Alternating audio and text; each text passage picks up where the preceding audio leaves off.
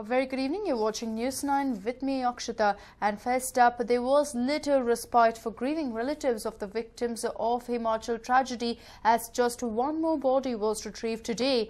Even as officials have intensified search operations, hope of the missing victims seems to be dying down. Battling loss and helplessness, parents just have one hope in mind, that the rescue teams fish out all the 18 bodies as soon as possible.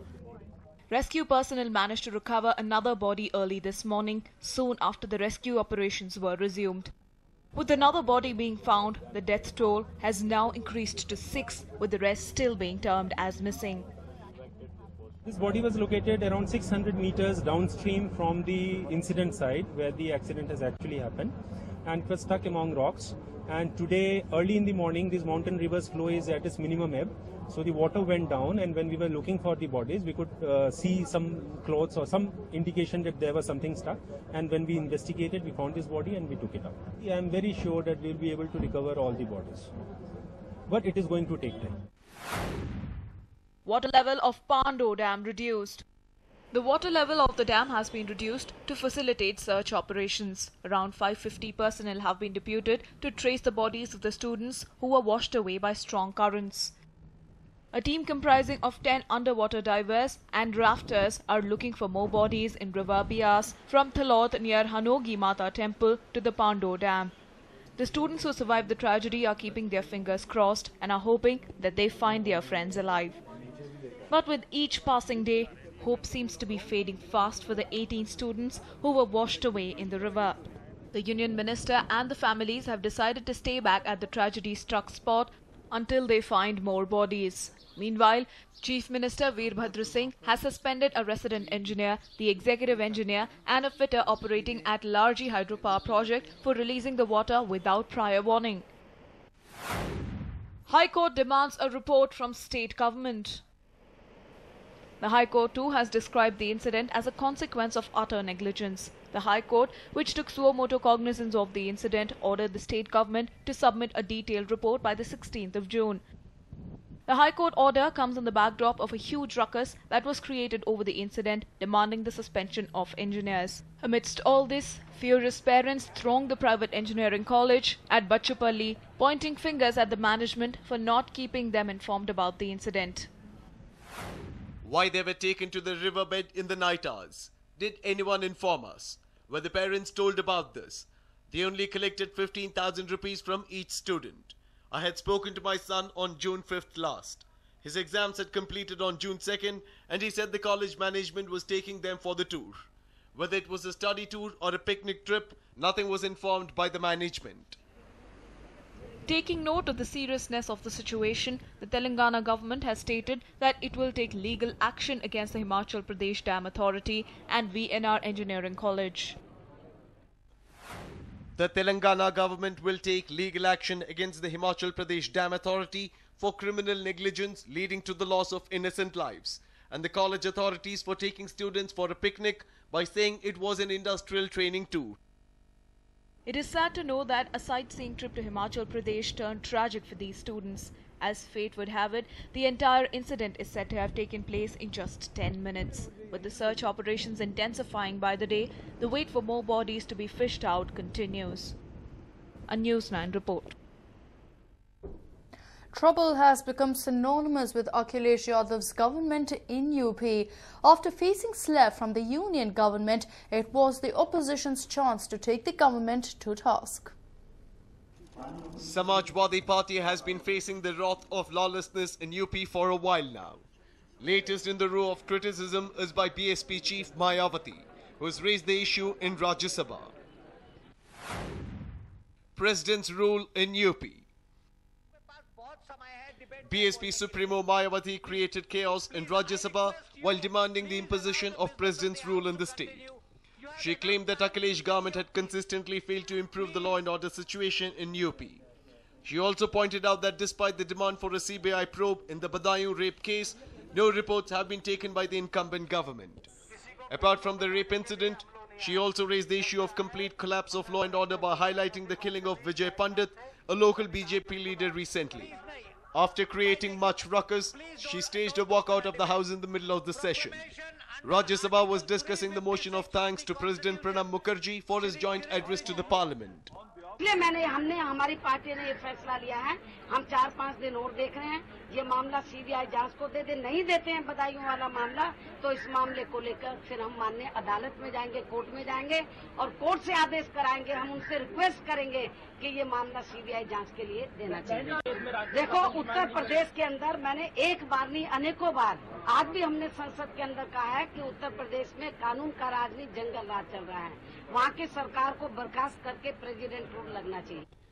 Under Article 356 of the Constitution, President's rule can be imposed initially for a period of 6 months if there is a failure of the state government to function as per the Constitution, loss of majority, breakdown of law and order in the state, indecisive outcome of elections, insurgency, no alternate claimant to form the government, defection and breakup of coalition.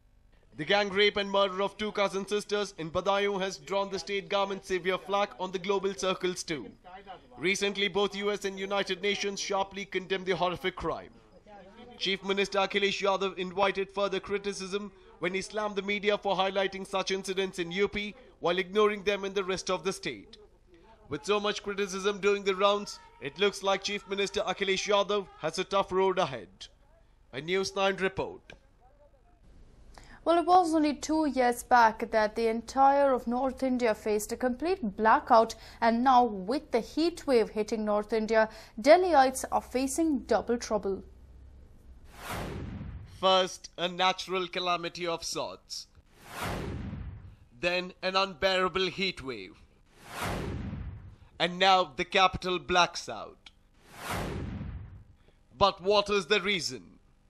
I think the real crux, the real constraint that is causing such agony to the citizens of Delhi is clearly the lack of decision making, the lack of investment in infrastructure, the lack of any forward planning in the last 12 years since 2002, which was particularly accentuated in the last 4 years.